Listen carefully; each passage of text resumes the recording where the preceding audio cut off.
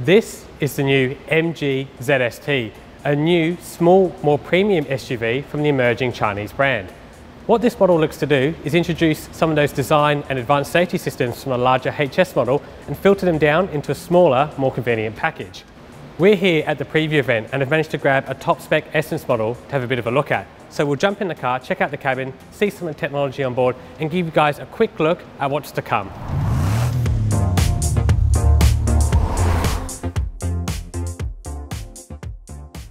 MG has taken the time to refine some of the exterior design elements on this car. First things first, you get a lot more glossy black plastic, so these extend on the front bumper right through to the side skirts as well as on the mirrors too.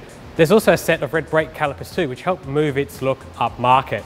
Rounding out the significant changes on the outside is a set of all new bumpers front and rear, as well as all new LED headlights and 3D design LED tail lights. It's not just design and technology that's new with this car. Under the bonnet, we've also got something else new. We've got a 115 kilowatt, 1.3 litre, 3-cylinder turbocharged engine, which sends its power through a 6-speed Aisin-sourced automatic transmission. This car makes 40% more power than the other small SUV in the MG range, the ZS. In order to manage a 40% power increase versus the regular ZS, this car has had significant chassis strengthening. It's got new suspension units, a beefier front subframe, as well as a thicker torsion beam out back. You get a lot more kit in this car compared to the regular MG ZS. First things first are a digital instrument cluster up front. It's a first for the brand and only available on this top spec Essence. Its graphics are clear and crisp and it's really easy to use too. Nice addition to the car. Second thing with this car too is a large 10.1 inch infotainment screen. Another thing though is that the aircon controls have moved into the screen with only a few buttons underneath as opposed to having dedicated controls. Looking around the cabin too, they've improved the fit and finish on this car. They've added much more soft touch materials down here on the lower dash. There's also on the door card as well. There's also this red stitching and embossing on the seats. Overall, it's definitely a very, very nice place to be and doesn't feel like a budget option at all. Buyers of the MG ZST will also receive a 360-degree parking camera with 3D mode and even 5 USB ports, including one located up here near the rear vision mirror, perfect for the installation of a dash cam. In order to remind you that this car is actually new, the cup holder even states the fact. We're not sure how that's going to age, however.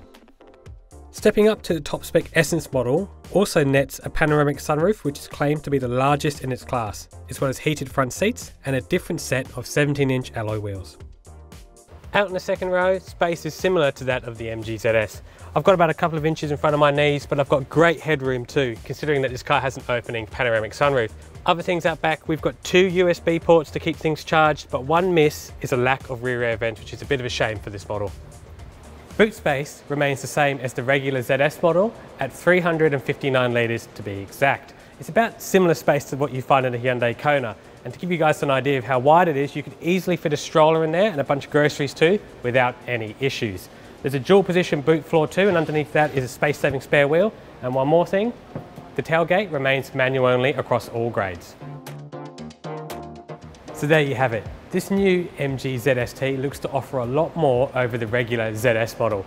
If you initially had some concerns about the lack of safety gear or some of the interior fit and finish not being up to par, get out and have another second look at one of these. It definitely addresses those problems head on.